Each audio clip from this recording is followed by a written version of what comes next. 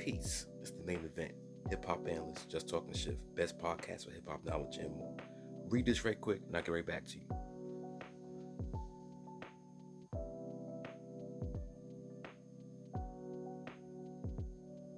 Now let that sink in for a minute. What he's talking about is his recent performance with him and Redman at Summer Jam.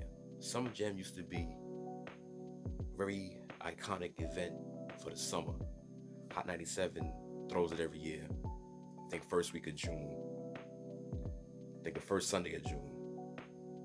And this year, Red and Meth is on the bill with younger acts like Doja Cat, Sleepy Hollow, Sexy Red. They don't fit that. They didn't fit that. So, in general, like he says, don't ever invite me to ever again, because I'm not doing it. The gap is a gap. Now, that's the reason why I do my podcast. That's the main reason why I do my podcast. There's two reasons also. To spread that knowledge and revamp our brain cells for the old heads. The young cats, they don't want to know this. They don't know their history. They won't know their history. But I'm here to teach your history. I need to know about the elements of hip hop, the way of life of hip hop. Because I bet you the average MCs out right now, they don't know the first thing about one element of hip hop. That's facts. So he's like, yo, don't ever invite me to Summer Jam ever again. Thanks, but it's not the same. I noticed that a couple years ago, I think the Lox brought out Wu-Tang. The crowd, they got a little buzz, but not like the Wu-Tang, because everything is different. But like I said, if you would tune into the best podcast of hip hop knowledge and learn that knowledge, you would see what I'm getting at. One of my close friends says, yo, it's gonna be hard to get to the youth. Like I said, by any means necessary, I will get my point across to this youth. They need to know about the culture. They need to know. That's it. So I have a quick idea. Maybe next year, y'all should have 10 acts. 5 old, 5 new. Just a thought. Or also start having collabos between the old and the new. You need to. That's how only gonna bridge this gap.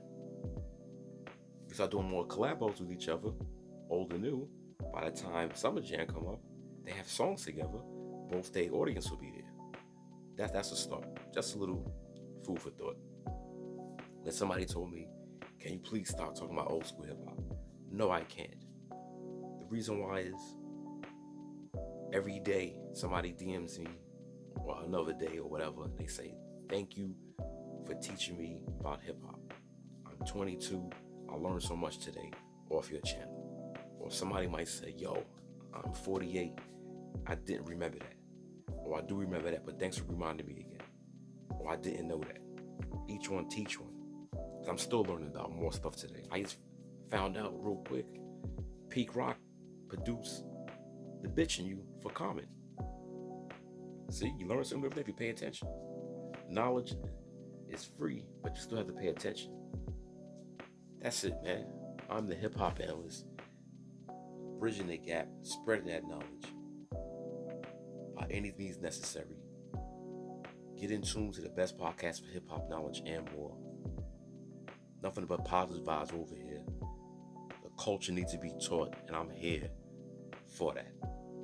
Once again, I'm the last airbender, taking your ears to a whole nother level. Stay in tune to the best podcast for hip hop knowledge and more. And once again, peace out to my true hip hop heads. Peace out. You know how I am already. The hip hop analyst, main event, just talking shit. Peace.